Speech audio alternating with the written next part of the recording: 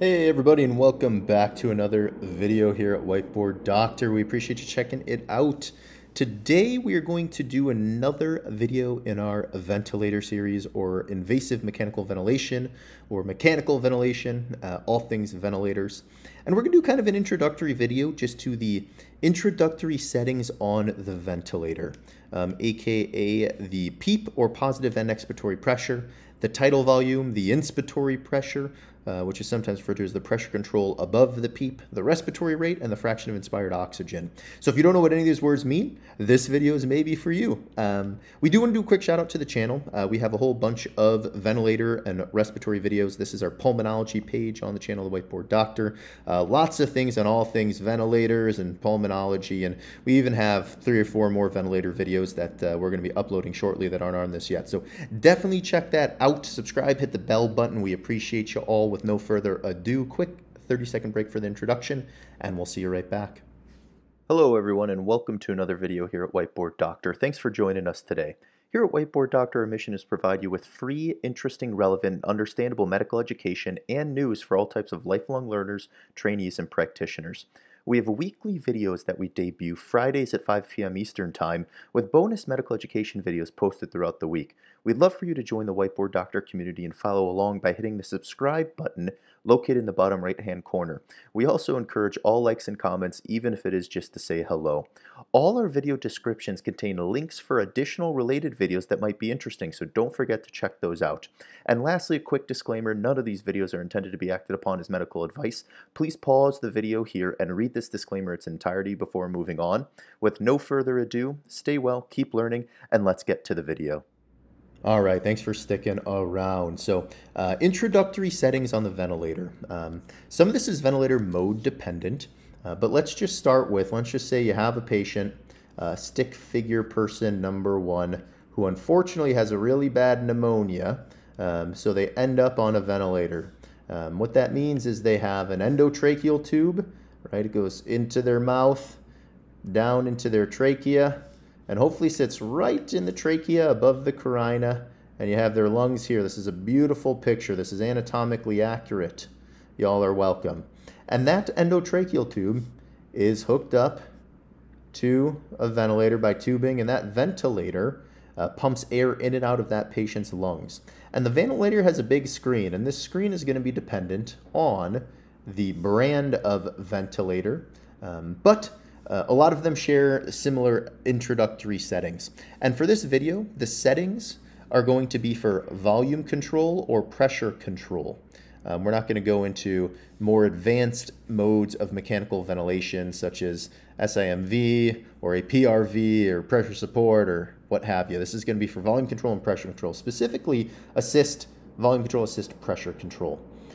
So with these types of settings, the ventilator, many of them have 4 options on the bottom of the ventilator. And these 4 options are going to be the basis of this video. And those options are going to be the PEEP, the FiO2, the respiratory rate, and then either the tidal volume or the pressure control above the PEEP. And that's what we're going to talk about today, all 4 of these. So starting with the PEEP. The PEEP stands for positive end expiratory, one too many E's, good for us. Positive end expiratory pressure. So positive end expiratory pressure. Lots of words. And what that is that is a constant pressure that the ventilator is always giving the patient, right? It doesn't matter if it's inspiration or expiration. That is the constant pressure that the patient is always experiencing, all right? If you know anything about scalars, and we've talked about this a handful of times, it's why the pressure scalar doesn't go back down to 0. If this is the pressure over time scalar, and let's just say it's in volume control, you know, each breath looks something like this. Shouldn't be increasing in size, but this is 0, and this line never goes to 0, right? Because this is the PEEP. It's the end expiratory pressure, the pressure that is always there. And most times, the PEEP is going to be somewhere between 5 to 20, and this is millimeters of mercury. And 20 of PEEP is a lot 5 of PEEP is very minimal. And you can go less than 5, but it's not common. 5 is usually the smallest amount of PEEP that you will set. And the PEEP helps with oxygenation. All right, if someone is hypoxic or they have low oxygen, increasing the PEEP may help them improve their oxygenation. All right, and we'll talk kind of more about that. The FiO2 is the fraction of inspired oxygen, right? FiO2, fraction of, I guess I don't need to do that for every single one, huh? Fraction of inspired oxygen. And this is the percent oxygen that the patient is getting with each breath. And if we think about what this really means, atmospheric oxygen, just what we all breathe in at, I guess, sea level, is 21% oxygen. So on the ventilator, we can set the oxygen anywhere from 21 to 100%, right? Because 21 is just atmospheric oxygen. Many people don't go less than 40%, but you can. There's no reason you can't. I traditionally have not seen anyone go less than 30%, but you theoretically could go all the way down to 21% or atmospheric oxygen. And this also helps with oxygenation, right? If you are hypoxic or have low oxygen levels and you have to go on a ventilator, we can increase the amount of oxygen you're getting with each breath all the way to 100%, right? Up from 21%, which is what you were breathing on room air, all right? The respiratory rate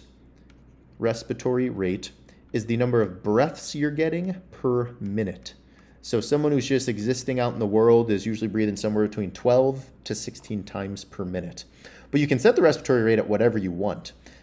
We very rarely go less than 8, and even 8 is incredibly low. There's some complex reasons you sometimes will go that low if someone has a very prolonged expiratory phase and breath stacking and all that kind of stuff. We actually covered that in one of the videos up here, auto PEEP, breath stacking, air trapping. So check that out. We'll link it in the video description. And the respiratory rate can go as high, most people don't go above 32. Not to say, you can't, but you probably shouldn't, because again, you start to get breath stacking things. 32 is very, very high. Normal, as we said, NL normal is somewhere about 12 to 16 breaths per minute. So you're controlling how many breaths the patient is getting per minute. The thing about respiratory rate is that most of these modes of ventilation let the patients take breaths to prompt a breath. So the ventilator will kick in and give a breath if the patient is not meeting the respiratory rate that you set. And the respiratory rate helps with ventilation, right? Which is breathing off the carbon dioxide, because that depends on how many times you're breathing per minute, how many times you're blowing off carbon dioxide per minute. All right. And then the tidal volume, tidal volume, is how many cc's or milliliters of this FiO2 you sent that the patient is getting per breath, right? So the tidal volume, normal, most people do it cc's per kilogram of body weight. So normal is going to be 6 to 8 cc's or milliliters per kilogram of ideal body weight. So ideal body weight based on a person's height rather than their actual body weight. So let's just say you set this to it's really dependent on how tall someone is, but I think for the sake of generalities, 350 to 550, most people are going to fall within that realm. Some who are super short might be less than that. Some who are super tall might be more than that. But the tidal volume is the cc's or milliliters of air you're getting per breath on the ventilator. And you set the tidal volume only when you're in volume control. And we've talked about this a number of times. So the two main modes of ventilation are volume control and pressure control. In volume control, you're setting a tidal volume. In pressure control, you're setting a pressure above the PEEP, because we said the PEEP is there all the time. Positive and expiratory pressure. It's there no matter what.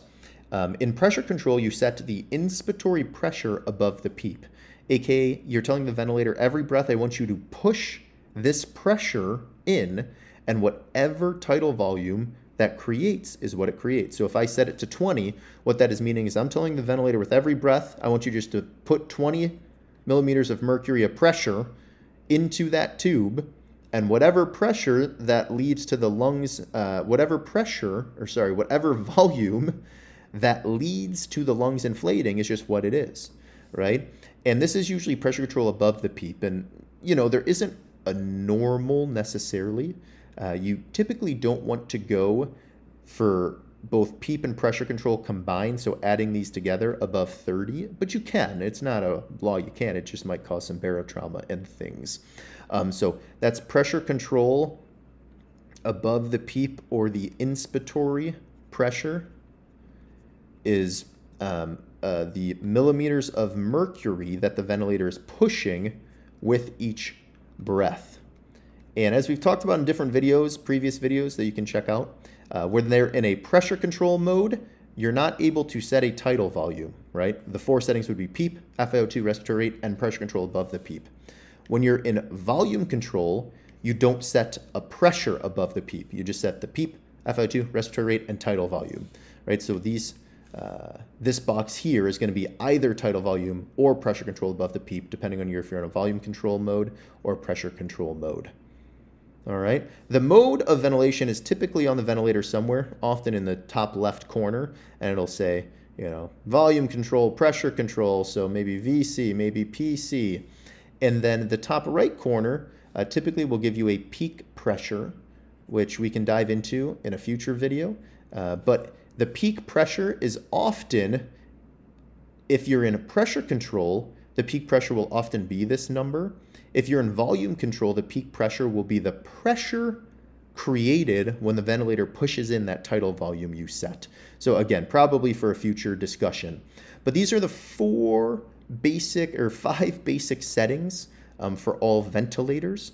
Oh, and we should say, apologies, that the tidal volume also helps with ventilation, right? Because if I'm setting a higher tidal volume, it means there's more cc's of gas exchange going on to help you breathe off carbon dioxide. And you might hear this sometimes, but the respiratory rate times the tidal volume is something called the minute ventilation, or how many cc's of air they get per minute, right? The minute ventilation. So that might be something you all have seen before. All right, hopefully that was an introduction to these settings. Definitely check out our other videos as they kind of all build on each other in terms of ventilator series stuff. Let us know what thoughts, comments, questions you have down below. We can certainly dive into each one of these things in detail, and we'll talk about peak and plateau pressures and all that jazz. So subscribe, hit the bell button. Let us know what other topics you might want us to hear, and in any case, stay well, keep learning. We'll see you next time.